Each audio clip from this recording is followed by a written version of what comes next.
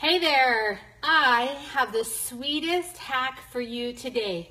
Because why? Well, when essential oils are your forte, along with holistic health, making sure that all things integrate, both body, mind, and that soul or spirit, hey, guess what? We've got an easy peasy thing for you today concerning your sweet tooth. Yes, this little unicorn has got some goodies for you today, so hold tight. Are you ready? So you know how you feel when you eat too many sweets and fill up all on that sugar and you get a stomach ache?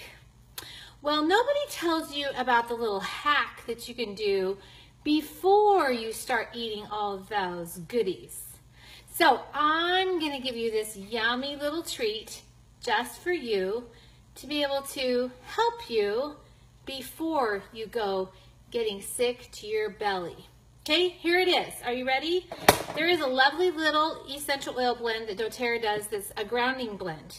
You apply this to the bottom of your feet and it will support better body regulation of that whole overall like blood sugar thing you've got going on, okay? The next one that I love, and if you have this, you're going to put it in a capsule, 5 drops of cinnamon bark, all right? And doTERRA has another blend that you could swap out if you wish. It is called the Slim and Sassy, or Smart and Sassy if you're from Europe. And this comes in a soft gel, or just like this. Again, 5 drops.